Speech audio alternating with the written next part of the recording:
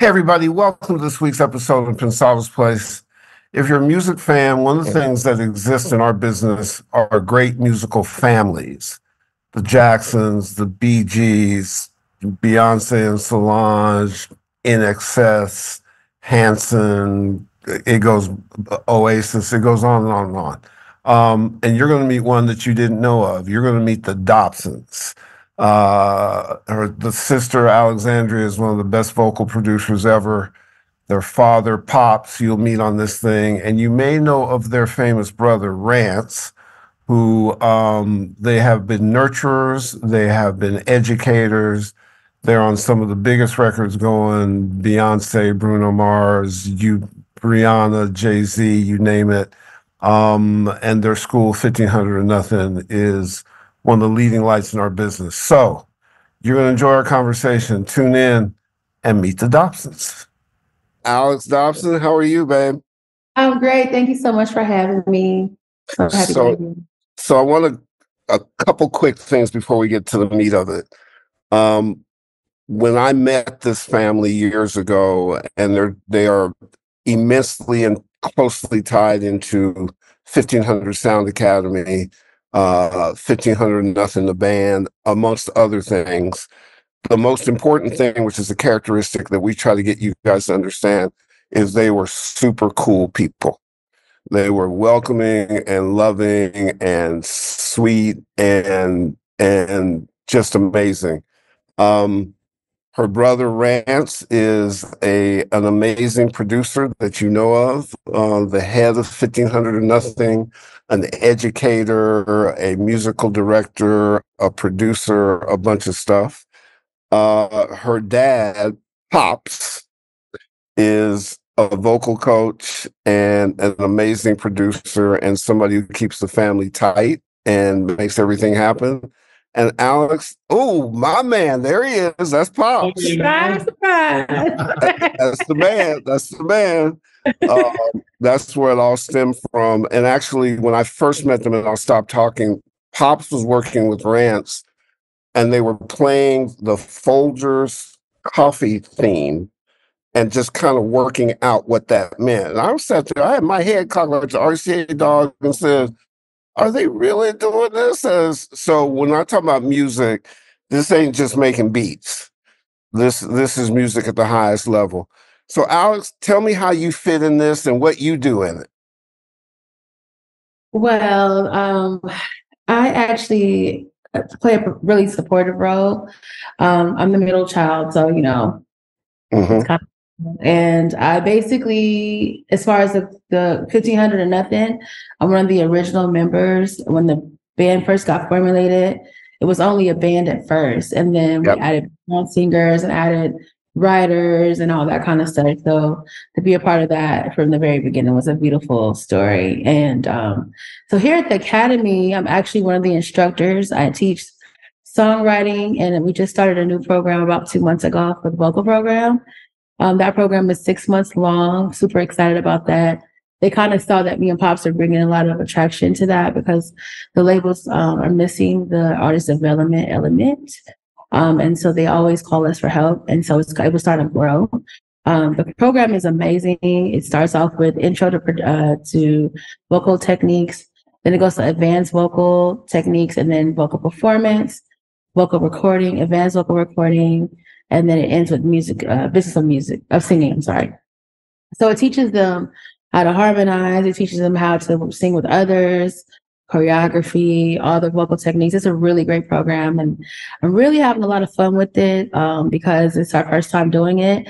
So you kind of, with a program like that, you have to kind of mold it based on the students you have. And I've gotten lucky. I have a lot of very talented students in there, but it's really been great because it's one of those things where it's like a lot of inner work that we have to do to be able to bring people out. And it's super, I'm kind of like a therapist in a way. and also be able to push people to the next level and get them in their, building their confidence and things like that. So it's a great program. You know what?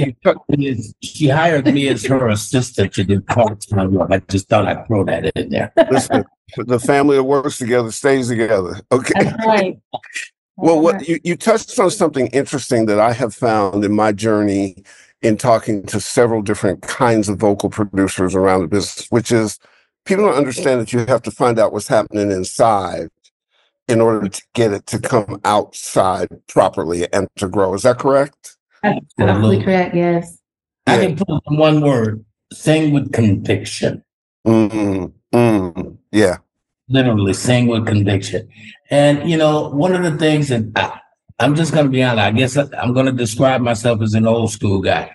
I do not believe in auto tunes. You know, and I know this generation, they in it, and I respect that. But I want to hear the deliverance naturally.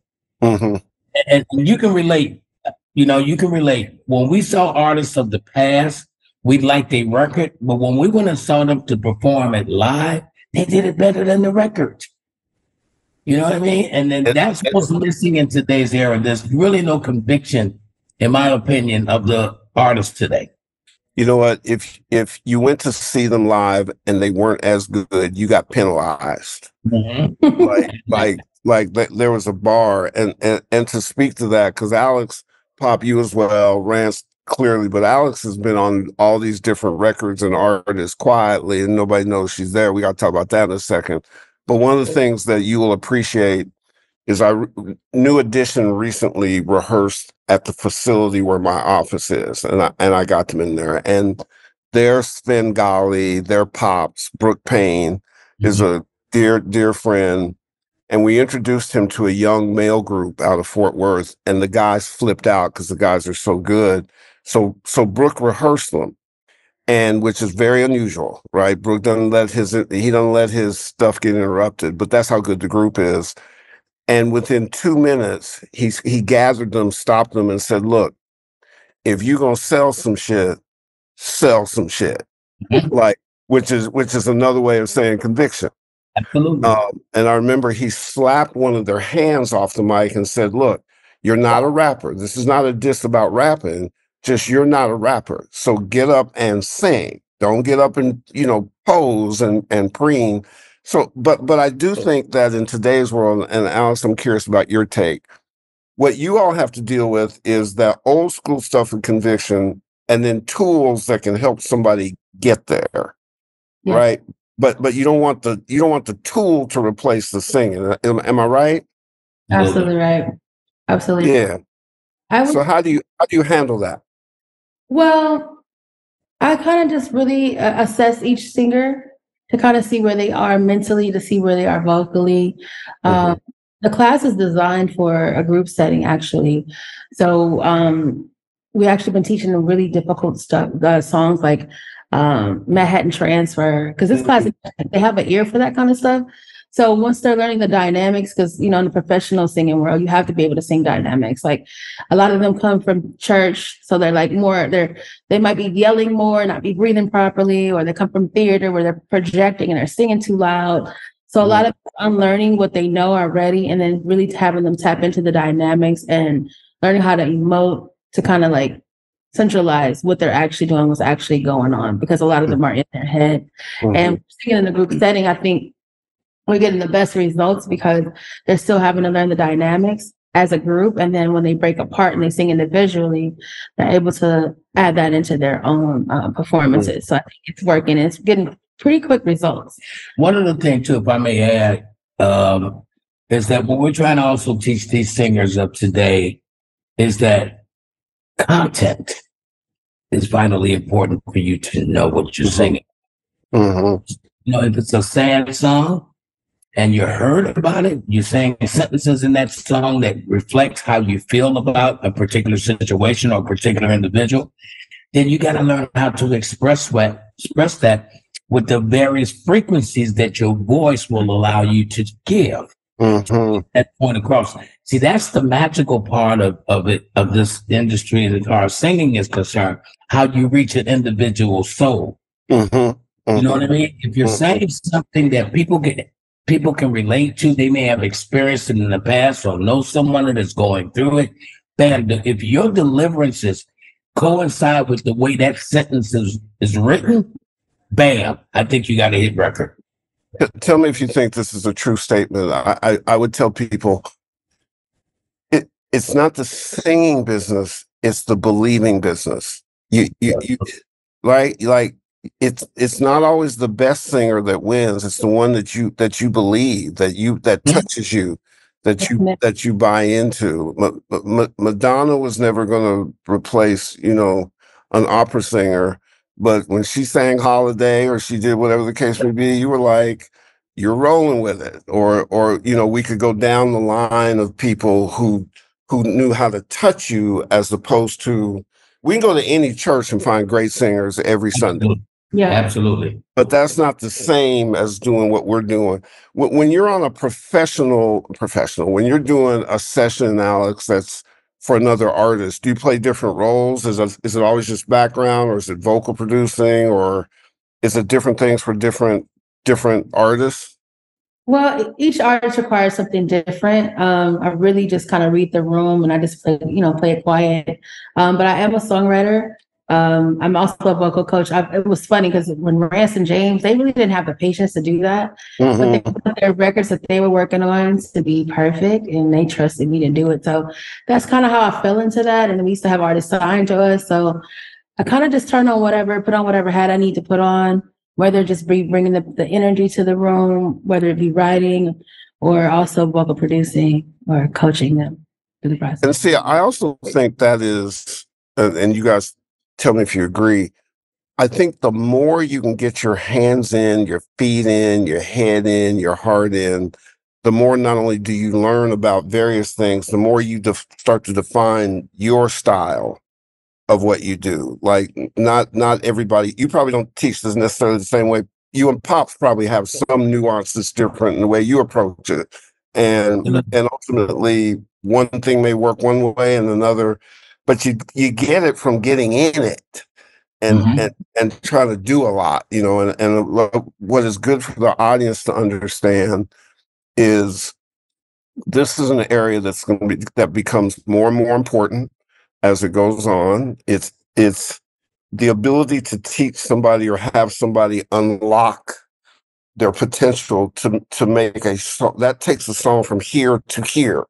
That takes your income from here to here. That is a gig that will continue on, that you can do professionally or do as a teacher or do whatever. That is often a service that people don't think they have a shot at working with the professional. And now you can do that with technology. If you want to get to Alex and learn, and she's in LA or in Inglewood and you're in Auckland, Australia, you can get some learning from her. And, we can, so please know that as our business expands, you got to be on the edge of it, learning and being prepared for your opportunity. Because you're in a global business. You're not in a regional neighborhood business. Is that fair? Very much so. I actually did some teaching in Japan. That was really great. There was vocal boot camps going on. They were flying me down there and Pops down there. And the food was good. Oh my God. But yeah, you're absolutely right about it being a universal thing, because I've had to teach people who didn't speak any English how to sing English. And, like when you come from certain countries, they might accent certain words. And it's like singing is universal, but you have to kind of unlearn. It's a lot of unlearning and breaking things down and reteaching. So I think that's really the main thing that I've learned. Also being a background singer, I've sang for Beyoncé. I did the Dubai show. So I've had, the experience to be able to be one of the biggest artists in the world. So I've learned from that, also from singing in church, also from singing in the studio. So I've done a lot of work quietly, and all of it's kind of molded me into who I am. And so I'm able to meet the students where they are and wherever case they may be. And I really find it fun to be able to watch them grow and to be able to meet them when they're at and kind of pull them where they need to be. If I may say also, just to add to that, because she left me out of the training. That's okay. I don't care about that. I'm just kidding. But here's the deal: from an artist perspective, be a great singer is one thing. Be a great performer is another. Whole other world. And you have to combine both to be successful. When I look back at my career and how long I've been doing this stuff, I have to think about Michael Jackson, because I watched this kid grow in Chicago. I watched him actually grow. And the one thing him and I had in common, which I don't see a lot of artists today do, is have that hungriness to be better today than you were yesterday, every day. And what I mean by that is when you get it, for example, if you have a hit record and people are grooving on your hit record, you know what you should be doing as an artist? You should stand in front of a mirror and see what you look like as you're performing that song to enhance your performance and get the crowd even more involved in it now that they're seeing you. Many artists don't do that today. I'll have to take my hats off to one, Bruno Mars. He does it. Well, He's the guy that I see do it. And y'all have some connective tissue to Bruno Mars too. Yeah. Bruno Mars has helped with Rent a couple times, so we go with that, right? Well, the other thing I was going to say to you, Pops. Well, two things. One is, see, as a dad, and your kids drop things like, "Oh yeah, I'm working with Bruno Mars. I work with Beyonce. I work, just everyday regular people that you can get to all the time." You should be a very proud dad because I know that emanates from, that's why I call y'all one of the first musical families that people don't know, but they'll know now. They'll know now. But here's another quick Michael Jackson thing. As a Laker freak, and I was a Laker freak when I lived in Kentucky, so I'm not new to it. This is, I'm old. My birthday was yesterday when we were taping this, but that's a whole other thing. Yeah. So what a lot of people don't know is one of the people most inspired by Michael who talked to him regularly was Kobe Bryant. And Michael would tell Kobe, you have to be not afraid to take on the heat because you want to be great. Right. And you're going to get heat for wanting to be great because nobody's going to understand your discipline. Right. And when you think about Michael rehearsing every Sunday, getting in the mirror, whether it was Jackie Wilson or James Brown, then you think about Kobe's obsessiveness with getting better and shooting 1,000 shots and making sure Gigi grew as a lady ball player. It takes a commitment to be great. And if I liken it to athletics. If all of us have been blessed with having achieved something, I work my ass off.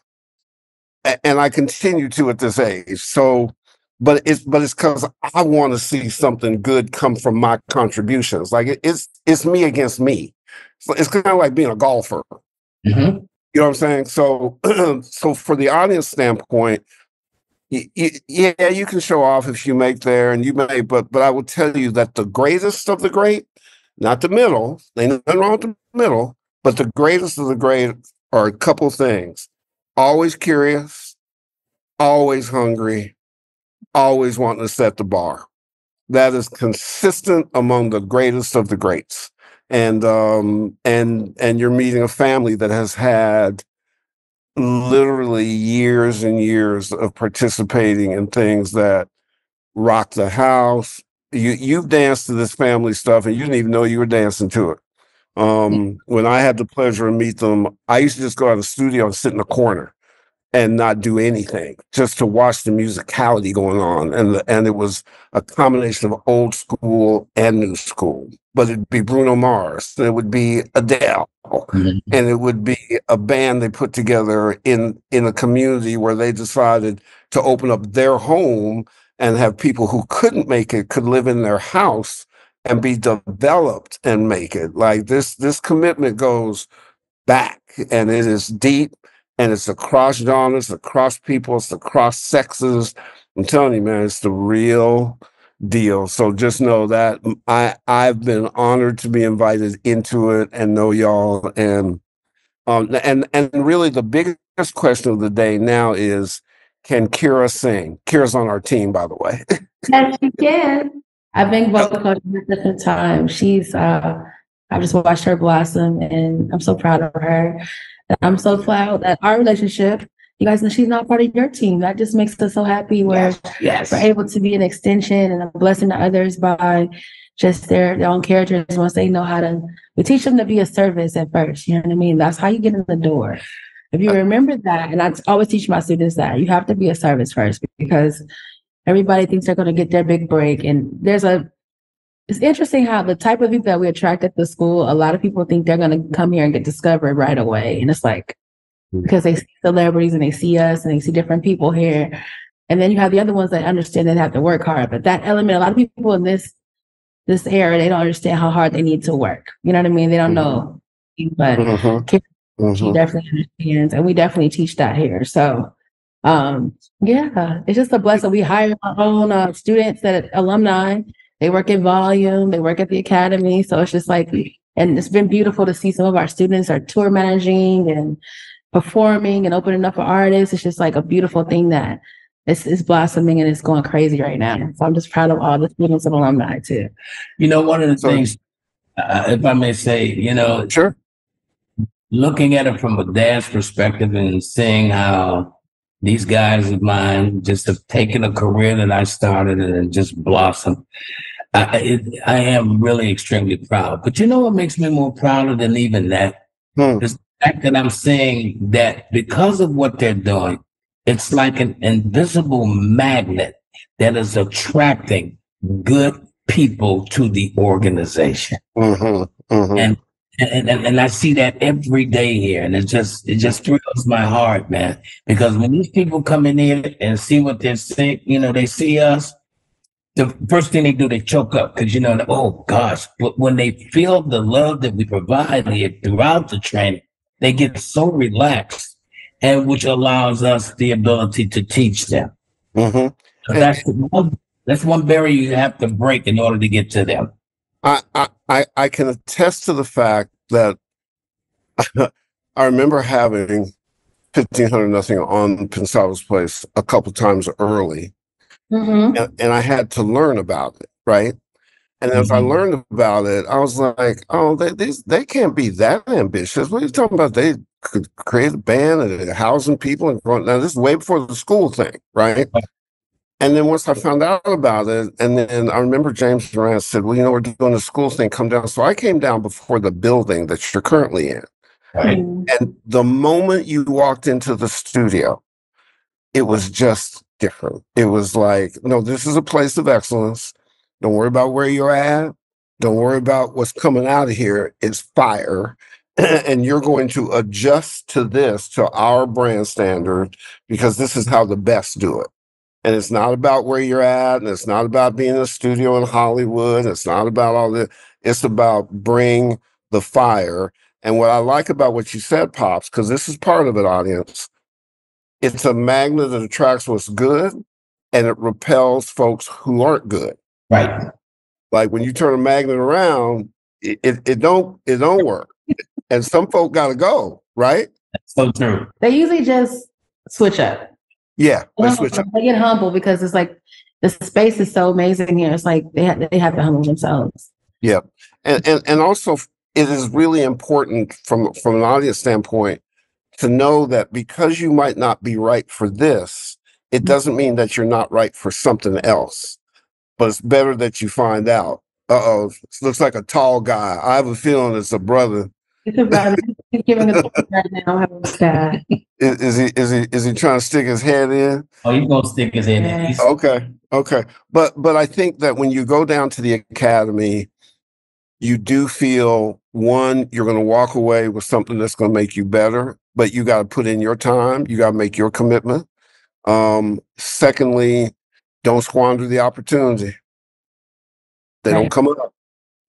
They don't come up.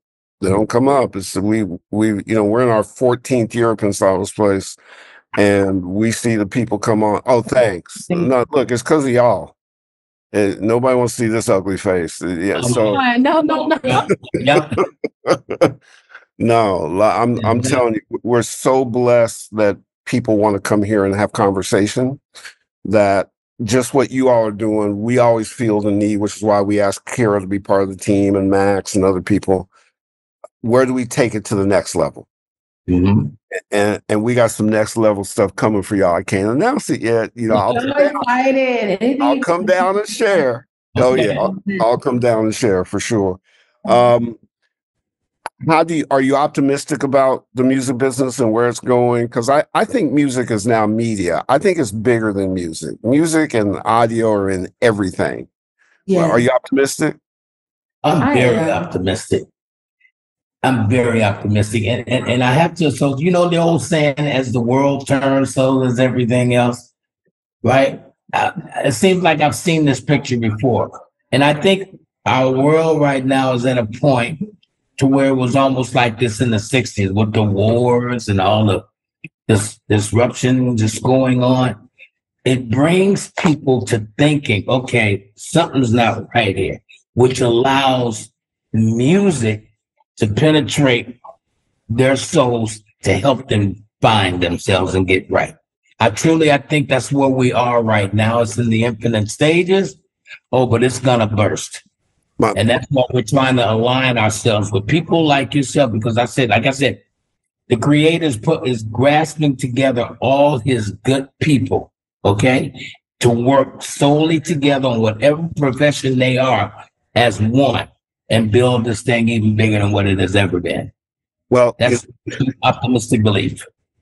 Two things about that. One is my prayer is the generation we came out of, when there was strife in the world, artists spoke. Mm-hmm. Artists wrote great songs about it. They faced it. They translated it in ways that other people don't understand. We need that. We need the artist perspective to write that song, to point out that problem, to deal with stuff. When you see what Beyoncé's did with country and said, y'all gonna understand this or you're not, but I'm bringing it. Exactly. And when I see the genres, look, I'm working with potentially the first Black K-pop group. Wow. Oh, it's crazy. I'm coming down to play it for you. It's absolutely crazy. But so people are putting these mashups together and saying we have no boundaries. We push the boundaries. You know what I'm saying? And so again, for the audience that's watching, this is your opportunity to not only speak, but also you don't have to speak inside some lines. Speak where you need to speak, but put it together. I had Bad Bunny's people on. This is about a year ago, and I was like, do you know what a go-go beat is? They were like, no. And I was like, just go listen to one and y'all do something. Right. I just want to see what happens with it. You know what I'm saying? They're like, oh, okay, we'll do that. So that's one of the licenses that I think is amazing about what we're doing. And then the other part is, with technology and AI and gaming and tech and all that kind of stuff, we're going into new worlds. We're going into new worlds, and you've got to see that as opportunity, right? Not as a challenge. Like I tell people all the time, computers can't cry. Nope. You know what I'm saying? But so you want to use the tool, not be used by the tool. Exactly. But use the tool. Don't forget your heart. Exactly. You know what I'm saying? So do you guys agree with that? Absolutely. Totally. Yeah. About what's going on. And, with us being educators, we always have to be in the know and ahead of everything, like 10 steps ahead of everybody. So it's like really great. And then we already have like a bunch of partners that, we're in, contact with and building things and being innovative with. And it's a lot of great things happening. So yeah, I'm excited. And last part, I have to get your son's permission, because see, as I still run around and say I'm an advisor to 1500. So I'm gonna do that till I can't. So even if we just talk once a year, because I'm so proud of what you guys do and proud to have been part of it early and watch it grow and persevere. People have no idea. This guy ain't got but 2 minutes. So put him on. He's asking for you. Ladies and gentlemen, the one, the only. Oh, what up, my hero? Happy birthday, man. What's up? Thanks, man. Thank you, brother. How you doing? I don't miss guys too much, but I miss you, man. What the fuck? I'm coming down. Got a lot to share. Audience, if you don't know who this is Larrance Dopson, who lived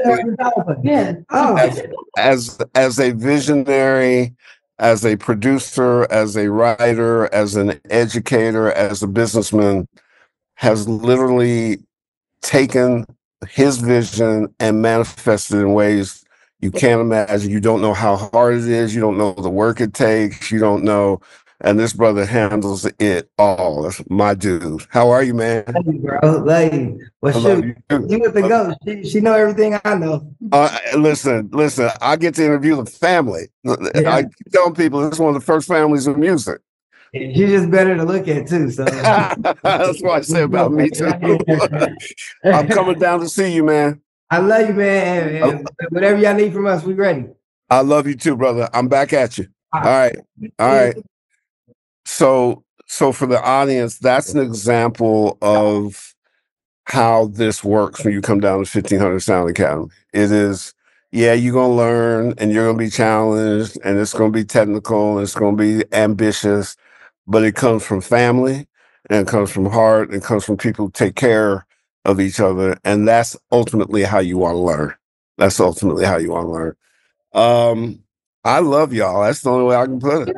More. Thank you again for having us. You're my brother, man. My man.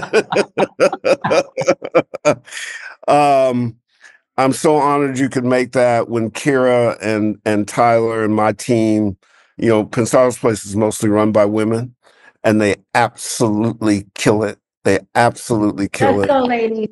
Oh yeah, I won't change it for and they're also artists. You know, Tyler's dad is you know, is one of the Whispers. Wow. And yeah, Scott is her dad. That's crazy. Oh yeah. One of the best voices in R&B ever, and a scat master. Yeah. And it had a huge influence to this day on my career. But we're like y'all. We try to come from a place where the artistry is part of it, but the brand standard never comes down. Absolutely. And the Dopsons and 1500 Sound Academy do that as good as anybody on the planet. Audience, you've met stuff. We can get information to you. You should go to the website if you need to. You're amongst royalty, and we're happy that they're friends and family. Well, you're amongst family. That's all. Absolutely. No question. Look, I'll close with this. I had come down. I was some strange guy who happened to Pensado's place. Y'all were and within a half hour, your family invited me to Thanksgiving. Right.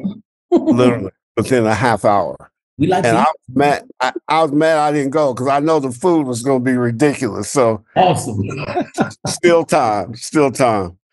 Love you both. Thank you much. Bless you, man. So much. All right, guys, ladies and gentlemen, the Dopsons, and we'll see you next week. Take care. Take God bless. care.